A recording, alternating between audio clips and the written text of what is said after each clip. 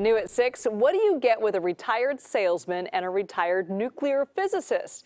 Well, if you live at a certain Pleasanton retirement home, you get the Fix-It guys. KPIX 5's Andria Borba has their story.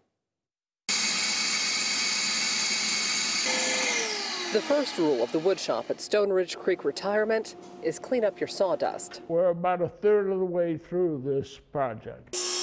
Of the 79,201 residents of Pleasanton, only 2 are known as the Fix-It guys, 80-year-old Rick Levesque and 95-year-old Phil Wire.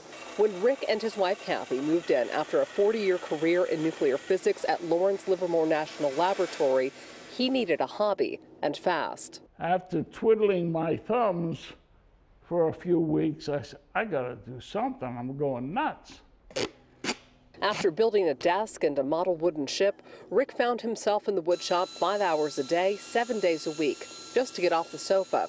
He and Phil carved out a niche as the Fix-It guys for the residents of Stone Ridge Creek. It's a continuum of furniture pieces, broken lamps, all kinds of crazy things that are broken come into this shop.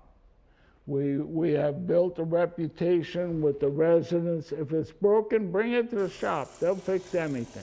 The craziest thing they fixed? One of them was a gentleman's dentures. No joke. What do you need?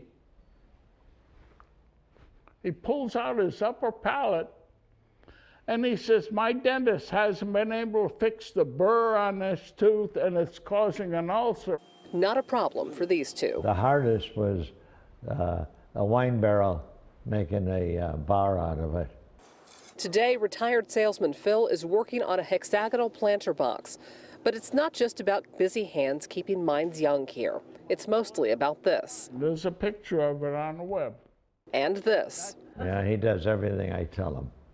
We gripe about the music, we gripe about the sawdust on the floor, all kinds of things. But we gripe with a smile, and we have a good time. The work of serving their fellow residents is a secondary priority to camaraderie. Without this, I don't know what I would have done. We can fix anything in this shop but a broken heart. They're hard to fix. Proving liquid nails can hold more together than just wood. We were good friends, and we learn that here. In Pleasanton, Andria Borba, KPIX 5.